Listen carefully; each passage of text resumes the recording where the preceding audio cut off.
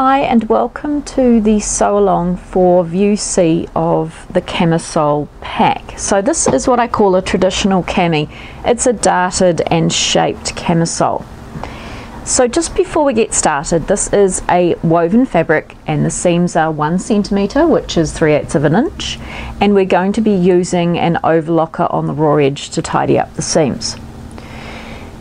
Just a little bit of a disclaimer before we start with this pattern. So this is semi-shaped and semi-fitted. It's got darts and it's got a centre back seam to allow for a little bit of extra fitting within the body. Now, generally when we have a garment that's faced, the rule is you always fuse, which is fusible interfacing, you fuse the facings. So I've tried this pattern on a number of different lighter fabrics with a number of different fuses, and the fuse just looks too heavy for the style of the camisole. So I'm going to make a judgment call. Once you know the rules, you can break them. That's the theory anyway. So I'm going to say you can sew this camisole with no fuse on the facings. So what that means is you will get the facing to finish off the edge, which will give you a nice look, but it will be a softer facing. It won't be a crisp look. It'll be just a very soft look to the edge. Now, if you are concerned, of course, you can just go and cut some fuse for those facings. So before you start, that's what you need to know. So this is semi-fitted and semi-shaped. It's just a nice, easy wearing camisole, and the length of it is slightly longer than view A and B. So let's get started, and we'll start off by sewing the darts.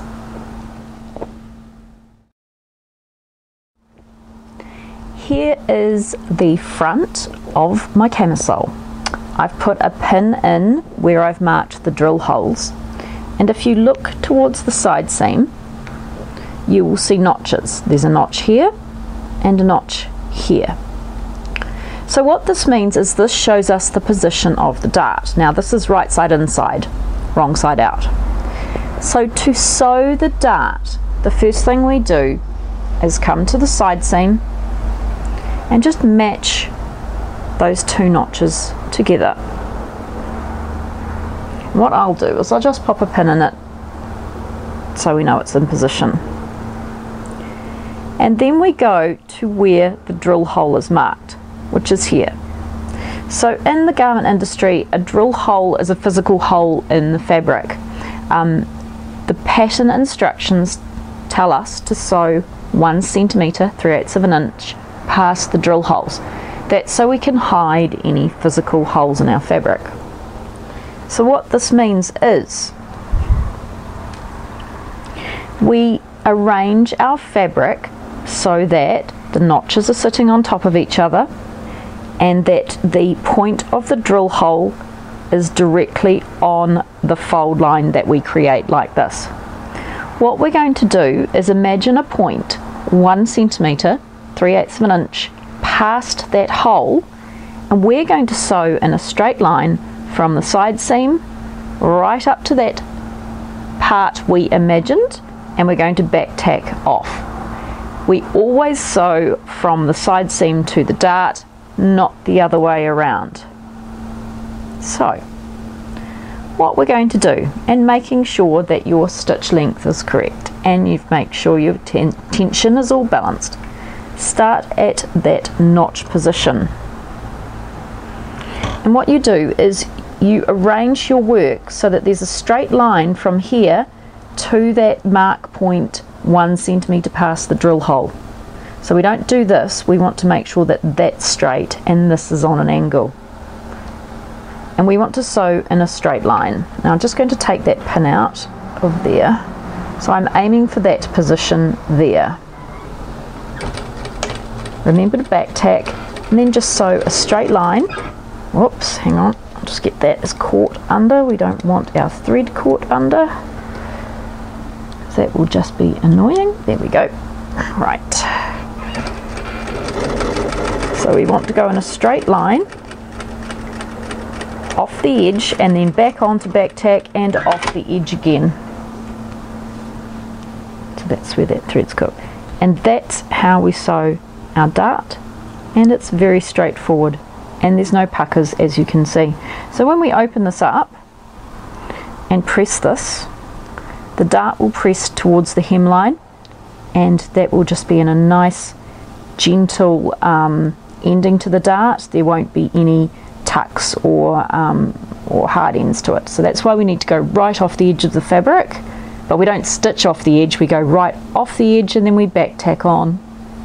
And now we'll just repeat that on the other side.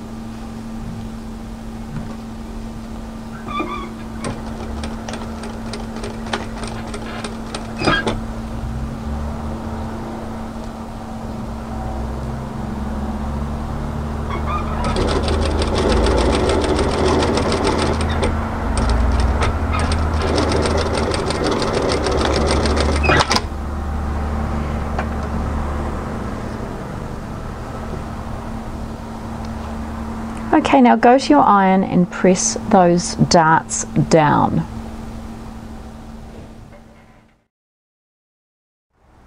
So let's work on the straps. You'll have two rectangles that are exactly the same. What we're going to do is fold them in half, right sides together, and we're going to sew a seam down the long edge, and the seam allowance is 6 mil, which is 1/4 of an inch. And it's 6 mils because this is what's called a bag out. All we're going to do is sew a 6 mil 1/4 of an inch seam down. Remember to back tack at the beginning and end.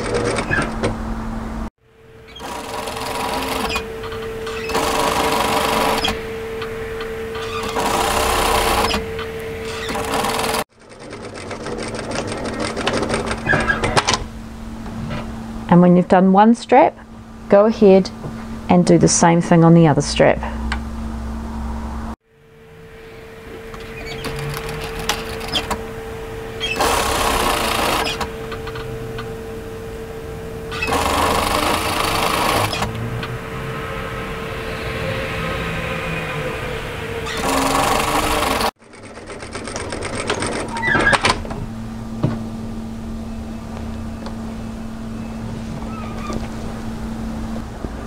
Now take your loop turner and turn those straps so they are wrong sides together, which is right side out.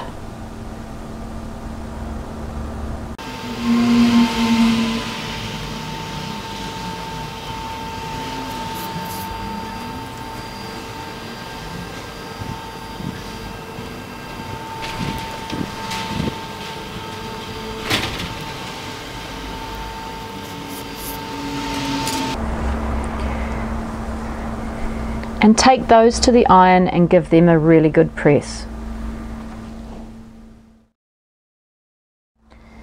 Now we're going to work on the back, and we're going to start off by sewing the centre back seam. So the centre back seam is the seam with 2 notches, a double notch in it. So place your fabric right sides together and match those double notches. Then we're going to sew a seam 1 centimetre width, and you can either sew it from the bottom to the top or the top to the bottom. It's up to you, depending on the way you like your seam run to be. Now, just as a note, when you're sewing seams, it's a really good idea, if you start sewing the garment from the bottom to the top, make sure every seam is sewn bottom to the top if you can. Or if you choose top to the bottom, same thing.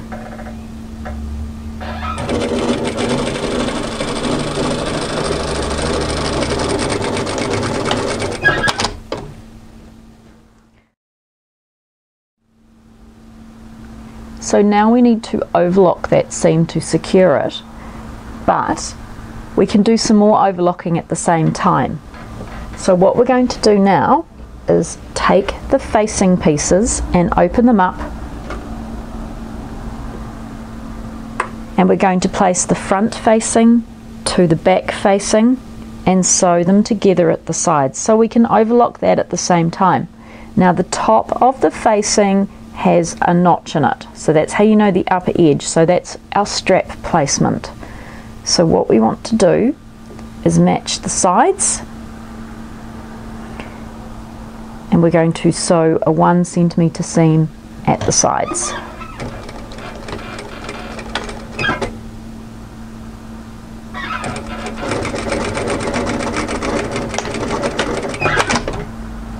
And do the same thing for the other side.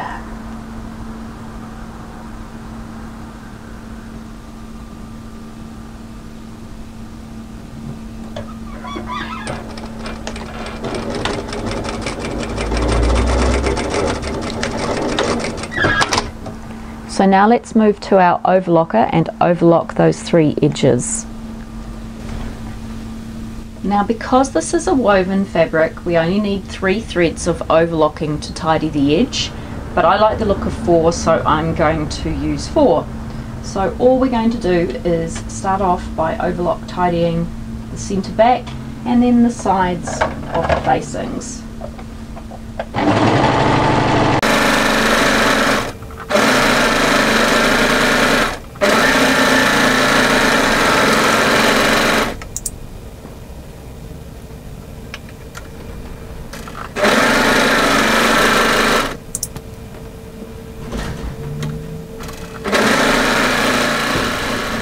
The other thing we need to do while we're at the overlocker is to take the facing piece and we need to overlock the bottom edge. So the bottom edge is the edge with the point.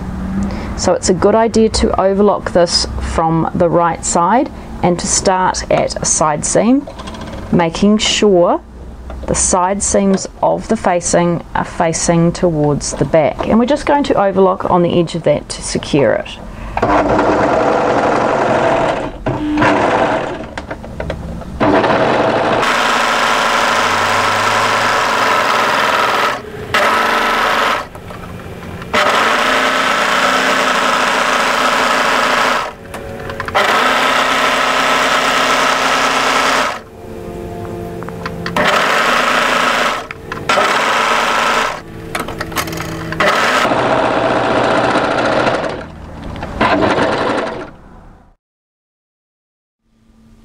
So take your front and place it right side up, and take your back and place it right side down. And when you place it right side down, make sure you have the top at the top, and you'll know the top because it will have small notches to show us the strap position. So what we're going to do is match and sew the side seam. So start off by matching the hem. You might find it easier to pop a pin in it. As you come up the side seam, you will see a notch, and that notch matches to the dart we sewed before on the front.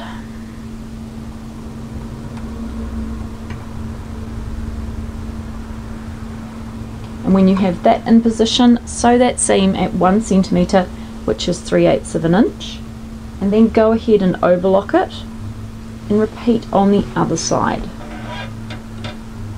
Remember to back tack the beginning and end.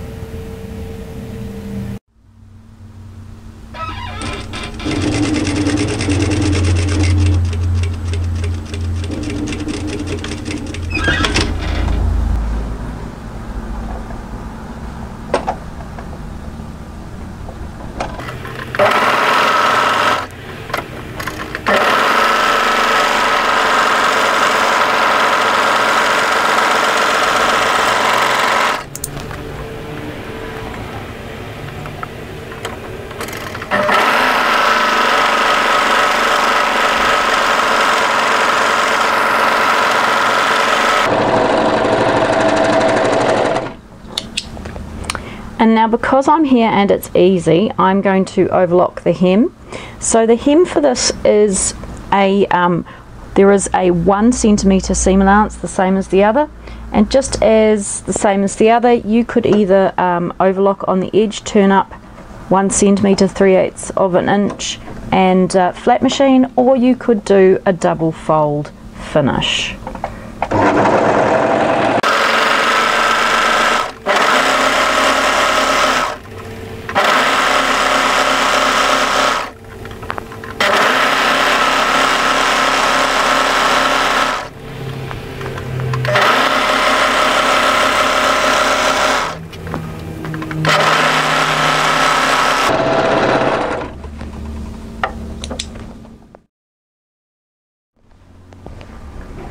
So here is my garment right side out with the front on at the top and the back at the back.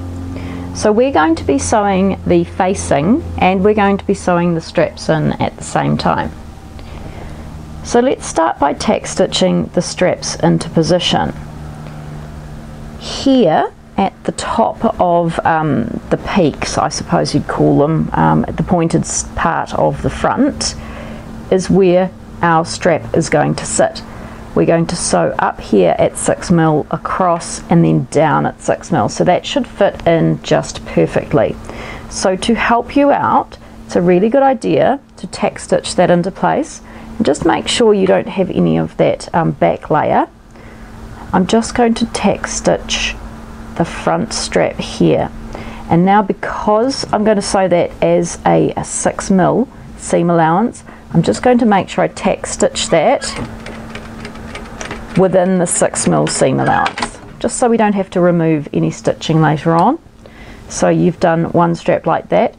Now because my seam for the strap was facing the inside, I'm just going to make sure I do the same thing on the other side, have that facing the inside like that, and stitch that one down as well, making sure we only have the one layer. Now the other thing we have to make sure when we sew it in is that it is directly up and down, so perpendicular or at right angles, so it would be going straight down. You don't want the strap to sit funny. Okay. So now we've got the front strap in the correct position, we can tack stitch the back into position as well. What can happen is you can get yourself a little bit confused, so I tend to like to do it when we go around the back. If you just leave the straps there like that, so what we've got is the garment right side out with the front straps tacked into position. Take your facing, and we want the facing wrong side out. What we want to do is match the facing to the front so that it is right sides together. So what I'll do to help myself out is I will pin at one of the strap positions,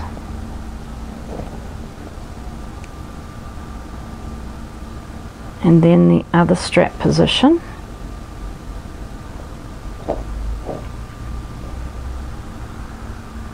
I'm going to pin at the center front,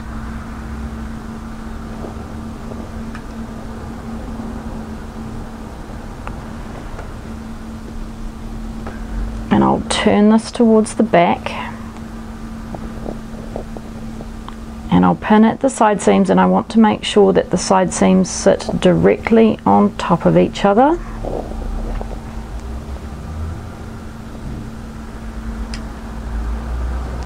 And the notch here is for the strap position, which I'm just going to ignore for now. I'll make sure the center notch matches the center back seam.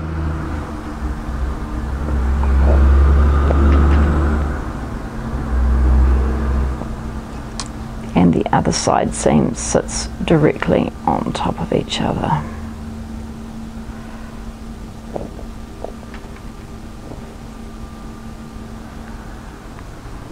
So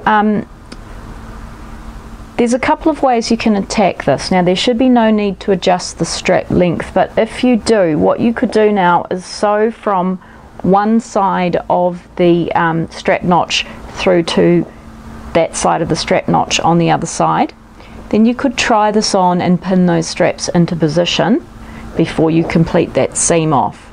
And that's a really good idea, just to try it on and make sure that strap length is appropriate for you.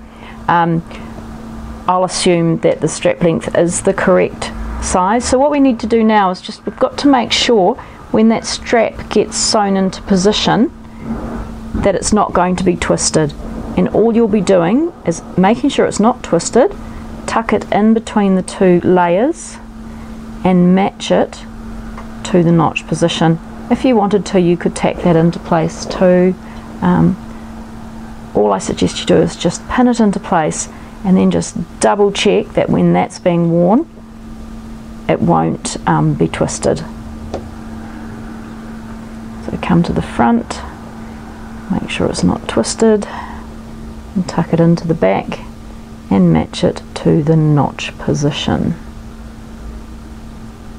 like so. Now we're going to sew around the top of that seam to secure it. The seam allowance is 6mm, which is 1/4 inch, because we allow 6mm or 1/4 inch for bag outs and facings. And this is a facing. So if you were using fuse for this facing, there's absolutely no different to the construction. You might just find it's a little bit firmer.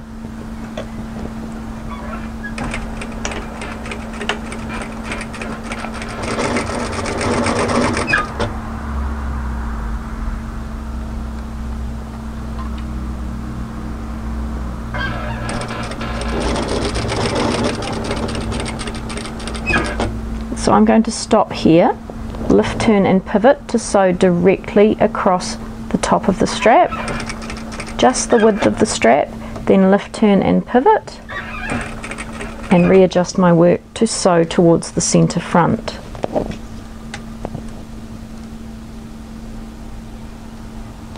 Now the fabric I'm sewing with today is a linen look textured polyester chiffon.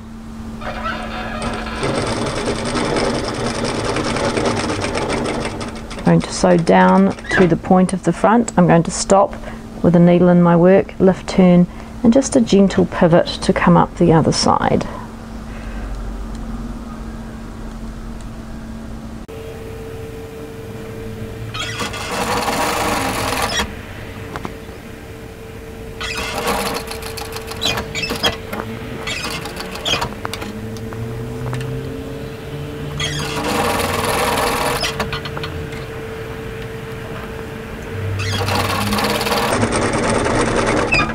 Okay, we're coming up on the back strap position.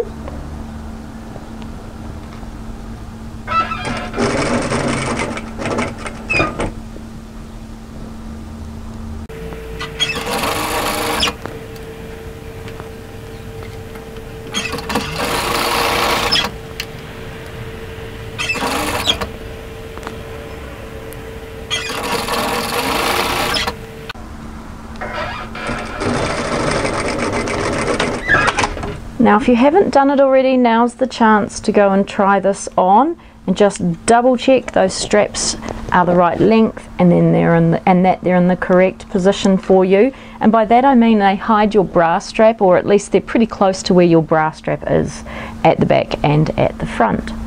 Alright, so once you've done that, come back to the plain machine. Right, so now we have to pin stitch, and some people call that understitching. We're going to pin stitch the facing just to help the facing roll to the centre. So the position we're going to start from is the centre front. So find that centre front position, and we want to start and finish either side of that centre front, leaving around about 1 centimetre, 3/8 of an inch in the middle. So find that centre front position. And the exact amount doesn't matter as long as you start and finish the same distance away from the front. So what a pin stitch is, or people call that an understitch, is it's a stitch that's the width of a pin from the seam line, and we're going to sew it on the facing side through all of those layers, and it just helps push the seam and make the garment sit nicely.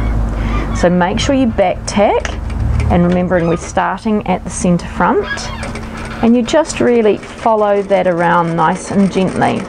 Now, some people think it's best to press this before you edge stitch it. I personally don't, but that's up to you. So we're coming up on the strap, and I'm going to stop just short of the strap and back tack to finish. Now the distance I stopped short of the strap, I'm going to start the same distance on the other side. So it's around about 1 centimetre, 3/8 of an inch as a rule of thumb. So when we do this, we just want to make sure we don't catch any of the other part of the garment as we're doing it.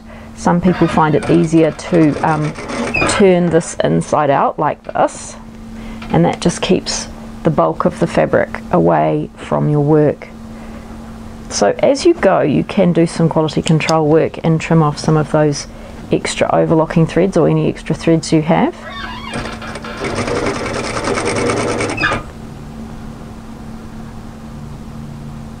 And because we're not using fusible interfacing, try not to stretch this too much, or you will stretch it out of place depending on how fine your fabric is, how soft.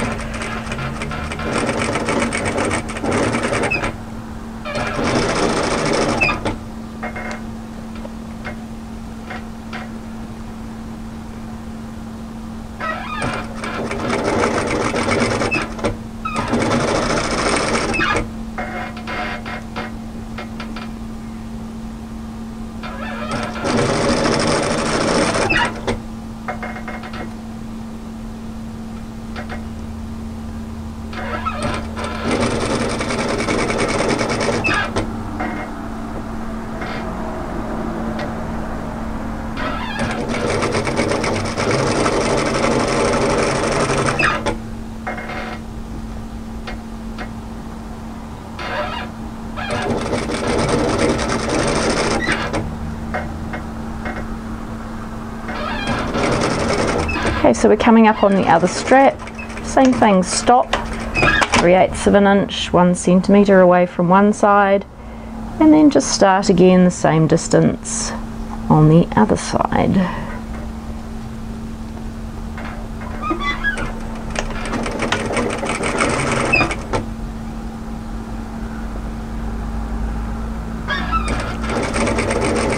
And now we're approaching that centre front location, so just double check where the centre front is, which for me is here, and I want to stop around about there.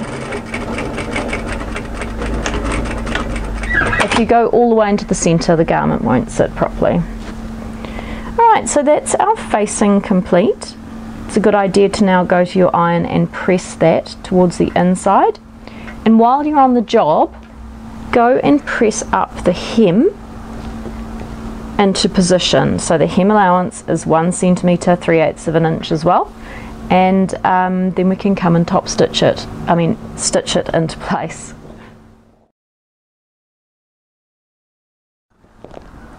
So let's sew the hem that you previously overlocked.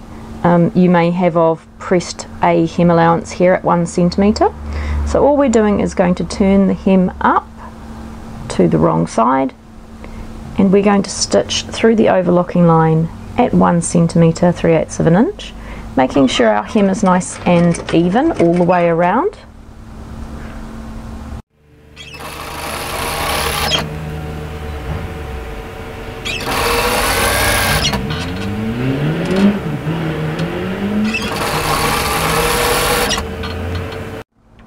I'm just going to tuck my overlocking to the inside. Some people like to use phrase stop, other people like to thread it through. I just tuck mine to the inside.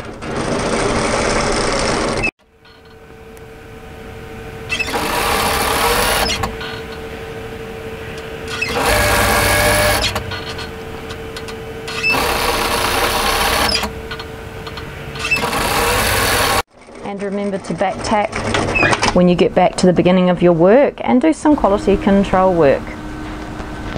Now, just to make sure that the facing stays into place, come to the side seam and make sure that the side seam facing and the side seam of the garment are sitting directly on top of each other. And what we're going to do is stitch in the ditch or tack stitch through all those layers.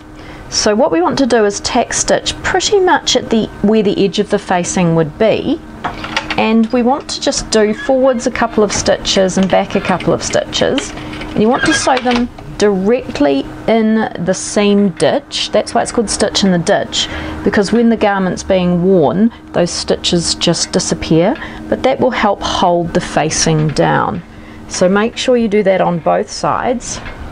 So all we do is we make sure that it's sitting like this, the seams are on top of each other, and come to approximately where the lower edge is, and then stitch 2 or 3 stitches forwards and back and forwards again, and it's essentially just a tack stitch to hold that in place, and then do some quality control work and trim the threads off.